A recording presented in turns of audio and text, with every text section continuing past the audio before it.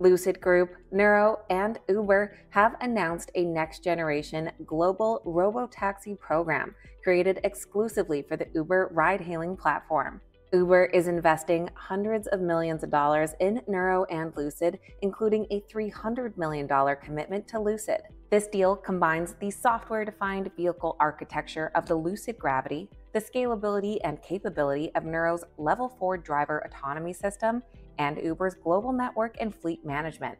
Uber aims to deploy 20,000 or more Lucid vehicles over the next 6 years, owned and operated by Uber or third-party fleet partners, and available exclusively on the Uber platform. The first Lucid Nuro Robotaxi prototype is already operating autonomously on a closed circuit at Nuro's Las Vegas Proving Grounds. Expected to launch in a major U.S. city next year, this could mean hailing a premium driverless ride with zero chit-chat. Following this announcement, shares of Lucid have shot up about 29% currently, while shares of Uber remain fairly flat.